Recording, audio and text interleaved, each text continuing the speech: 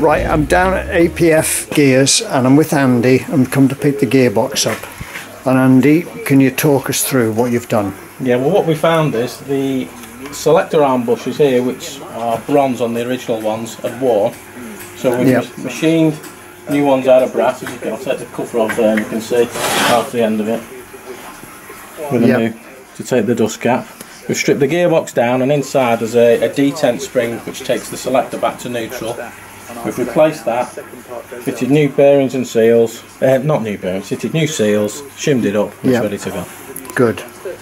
Now, we've had a message about a noisy third gear and bad synchro on an Integrale gearbox. Here's a gear and synchro ring off a Fiat, so it's pretty similar. And what you'll find is... Sorry, go on, I'm sorry, interrupted. What you'll find is, as it's been crunching in, the synchro's become warm, and eventually it's touching the back of the gear on there, so that'll be the noise that you're getting when you're driving if it's only in third gear. So, is it terminal? No, not terminal at all. It probably will just need a new synchro ring and possibly a hub outer. And the parts you've put on the gearbox, it's a Fiat gearbox will do the same, so the parts are available. You can actually get them on the internet from one of the clubs. You can get the gears. Okay. Well, that's smashing. Well, thanks, Andy. No problem. Cheers. Thank you very much. That's been a good job. There are the old bushes. It's a steel shaft, runs in the bronze bush, so they just wear out, so they're worn. The new ones that Andy's had made, he's had a scroll machined down them so that it'll take lubricant better. And he's also given me this seal to fit here when I fit it to the transfer box. This one didn't have it, it was just Hylamarred in, and I've always Hylamarred them in the past.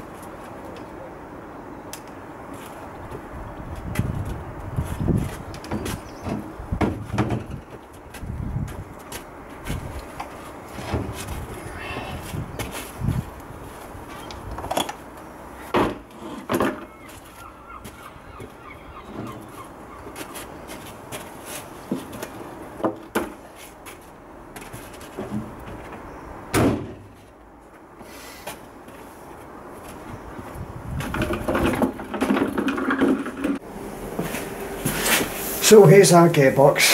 Andy's done a lovely job. All new seals, new seal on the end there.